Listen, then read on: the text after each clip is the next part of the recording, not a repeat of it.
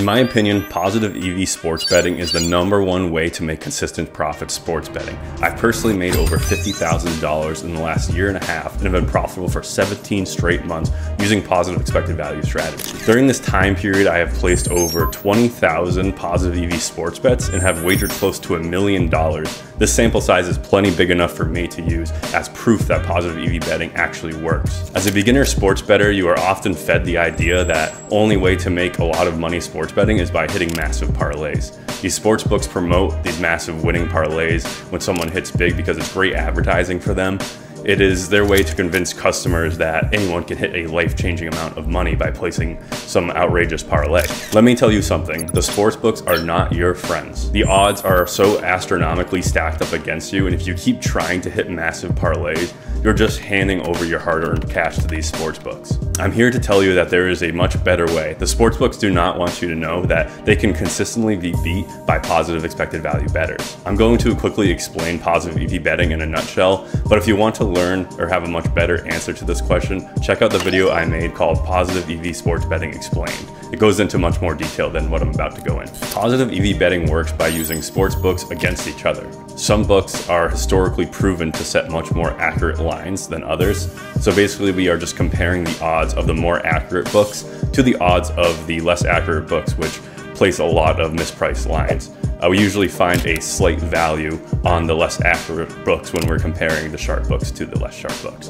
But positive EV betting literally takes zero knowledge about sports betting to make money. I've made thousands of dollars betting Major League Baseball this year, and I've yet to watch a single game. Most of the edges found sports betting are between 1% and 3%. This might not seem that impressive to you, but playing with a consistent edge at a very high volume will yield you a massive amount of profits. The goal of a positive EV bettor is to place as many bets as possible every day that have a perceived edge. This is pretty much the same business plan as any casino or table game that a casino might have. They create the house edge and then they push for as many bets as possible into that game. So let's just use blackjack for an example. The typical house edge is about 2%, assuming that you're not counting cards, obviously, because then you can turn the edge into your favor, but let's assume you're a regular blackjack player. So every time the dealer deals out the cards and you place a bet, you are essentially losing 2% long-term to the casino. That means if you're playing blackjack, you're playing at a negative 2% expected value, which means for every $100 you wager, you're expected to lose $2. Now, obviously you don't lose $2 on every hand. Hell, you might even walk out of the casino with more money than you started, but that doesn't mean you ever had an edge. You might have made some money that day playing blackjack, but if you count everyone that played blackjack that day in the casino, then it's almost guaranteed that the casino made about 2% on every dollar bet. It just means that you got lucky that day, and if you walk out of the casino with profits and you think that you're just a better blackjack player than most people, then the casino has you exactly where they want you. Next time you show up, you'll most likely give back all your profits. I don't mean to go on a tangent about blackjack, but it's an example that most people can relate with, and it's nothing I really thought about until I discovered positive EV sports betting, and they're so similar in a lot of ways. Like I said earlier, the house edge is about 2% on every hand, so you're pretty much paying 2% of every dollar that you bet per hand. Let's imagine a game where they ask you how much you want to wager. Let's just say you say $100, and then they just take $2 from you and give you back 98. Then immediately ask you how much do you want to wager again.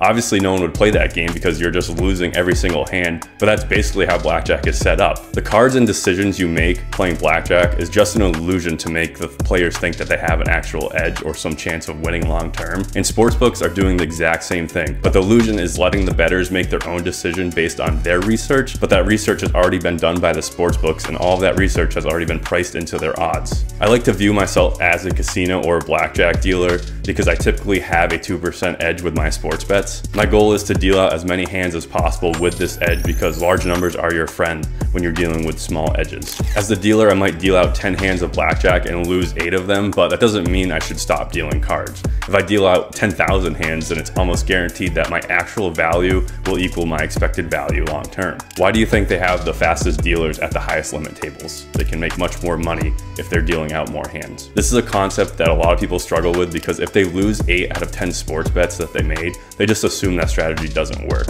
In reality, they just haven't placed enough bets to overcome variance and realize their actual value. Picking winners and overcoming the vig sportsbooks add to their line is nearly impossible to do. To be profitable finding your own plays, you need to outsmart a billion-dollar company with thousands of employees and way more resources and data points than you have. Once you figure out how to do that, then you need to overcome the tax that they charge, which is usually 4 or 5%. Basically, you need to be 4 or 5% smarter than these billion-dollar companies. I've accepted the fact that I will never outsmart them with my own knowledge and research. Instead of trying to beat the sports books on my own, I use the odds and prices that the sharp books set and simply find outliers to the retail books. Betting with such a small edge like 1 or 2% can result in some massive variance. The downswings can be brutal, and a lot of inexperienced bettors do not have the mental strength to continue betting with a strategy that is not currently yielding profits. I've seen some people start positive EV sports betting and be down after close to 1,000 bets. If they are positive EV betting correctly and finding actual edges, then things will turn around and their expected value long-term will match up with their actual value. To summarize, positive EV betting is successful because you're finding small edges in the sports betting market. Small edges are extremely profitable when you can place them at a high volume.